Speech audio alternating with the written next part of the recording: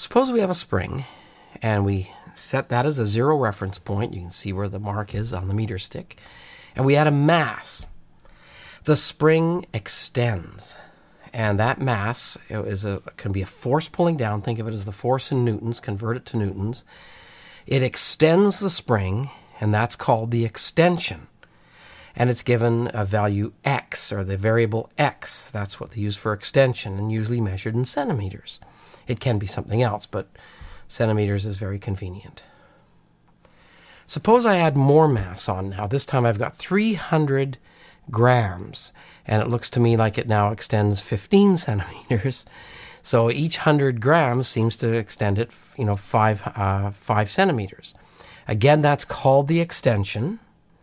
And if we were to keep doing this and gathering data and adding more mass or force, and more force, and more force, in each case measuring the extension, then plot a graph of the force versus the extension, we will get, for a large portion of that spring, a straight line. Now, if we kept on, obviously we will deform the spring, but during a large portion of it, you'll get a straight line, and the slope of that line is delta y over delta x. And it's given a name rather than m. We're calling it k, which is called the spring constant. That's the slope of the extension, or the force versus the extension, and it's measured in newtons per centimeter. How many newtons cause how many centimeters of stretch? And it's called the spring constant. Now, to write this as the equation, we can write F equals k, that slope, spring constant, times x. And they often put a minus sign in front because what's happening is the spring is acting to restore the mass to an equilibrium position. If it was, say, bouncing up and down, or pushing it back, it's a restoring force.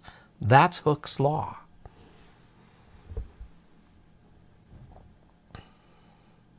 Now, do you remember, if you have a force versus a distance, and x is distance, what does that area under that graph represent? Do you remember that? Force versus distance, it's the work done. In other words, the work done against the spring, or by the spring, and which would be then the potential energy stored in the spring. You can think of lifting a mass up against gravity. You're doing work and it's gaining potential energy, while that mass is stretching the spring and it's gaining potential energy. Well, the area is the work done, which is 1/2 the base times the height. Well, the base is x. The height is the force, F equals kx. Now look at this carefully then. 1/2 the base times the height, x times kx. The area is 1/2 kx squared. And that then would be the potential energy stored in the spring.